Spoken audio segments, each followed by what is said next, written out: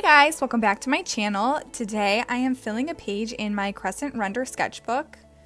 I used a red cool erase pencil to sketch all these, and then here I'm just coloring them in with my Copic markers.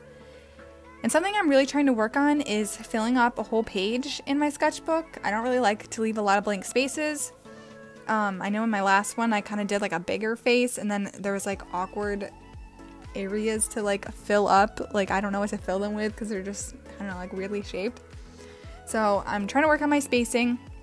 So on this one I did like the smaller faces, but then each time I draw another face I never know how big it's gonna end up and like where it's gonna be. So I'm just trying to work on my layout. So here I'm coloring with the curves of the face, just so that if any lines show through, it's like with the lines of the face so it looks normal, I guess. And then, oh, it's so hard to color in those tiny strands of hair with a marker.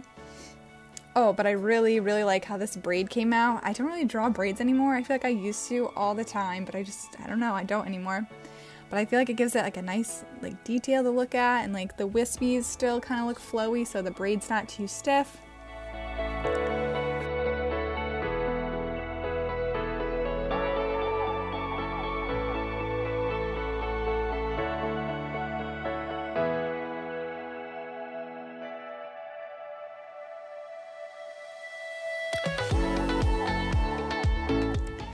Alright, then I just colored in her shirt this greenish gray color, and I should have stopped there because it was a total mistake to add this like saturated green on her shirt.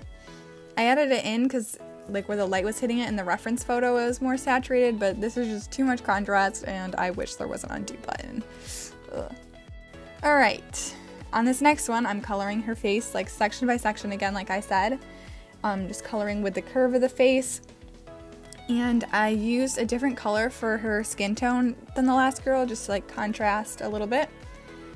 And then here you can see where her like cheek kind of, I like colored her cheek first, and then when I go over and it overlaps a little bit with her jaw, that's like a nice place for it to be darker. So that's why I like working like section by section. Oh, and I'm really proud of that dimple. I don't usually draw dimples, but I feel like that one came out like so good. Oh, also like where the curve of her cheek, it's kind of like her smile line too, how that came out. I don't know, I don't usually draw the smile line just because it kind of make your character look older, like wrinkles or something, but I feel like that's just subtle enough that I really like the outcome. I am not proud of that hand though. Oh my gosh, it looks like she has like a claw or like she's missing a finger. Even though it wasn't showing in the reference I used, it just looks like she's missing a finger in this. I don't know.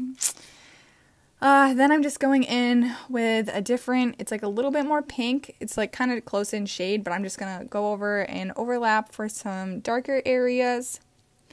Oh, and I like that I included the eye bags in this. It just makes it look like she's like smiling a little bit more. And then I went over with some pink for her lips, and then I was onto her hair. And for this I went strand by strand instead of doing a base color and then my darker colors. So I went strand by strand so I could blend in that darker color towards her roots. I could blend it in with the lighter color while the ink was still wet, so the blend is just really smooth and I really like how that looks. The lighter color I was using for her hair was kind of drying up, so I need to order a refill. It looks a little bit patchy, but I know I'm going to go over with the colored pencil and kind of hide that a little bit. Alright, once I make the flowers on her flower crown, I start coloring those in pink. It kind of tones down the pink of her lips, which I thought was a little bit shocking at first, so I'm glad I chose pink for her flower crown. Then I colored her eyes a nice light blue, I gave her some eyebrows, and I really like the overall color palette of this, like the pink and the blue, and then like the hint of yellow kind of in her skin tone. I really like how that came out.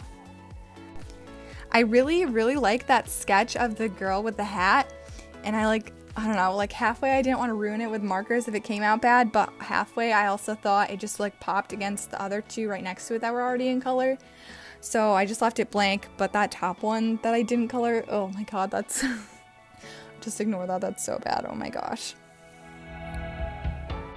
Okay, then I went in with my Prismacolor colored pencils and started lining her facial features.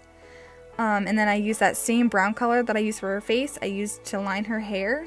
And here's where I was talking, just adding in like all the lines of the different strands with the colored pencil. It just really helps hide the patchiness of that lighter color. I used a little bit of pink on her lips and then some black for her eyelashes to make her eyes really stand out. And then I used blue to line her irises and add in her pupils. And I decided not to go in with white gel pen on this, just to give it like a softer look, like a little bit more natural, I guess. Alright, back to that first girl. I started lining her hair, just adding in all the different strands with that same brown color I was using. And then I just really like defined her braid a little bit more. I also added some extra flyaway hairs with the colored pencil because it's easier to like get in there. It's like smaller than the markers, so it works really good. Then I lined her face. I gave her some eyelashes. I shaded her eyes in a little bit more just to make them look, like give them some little more dimension, I guess.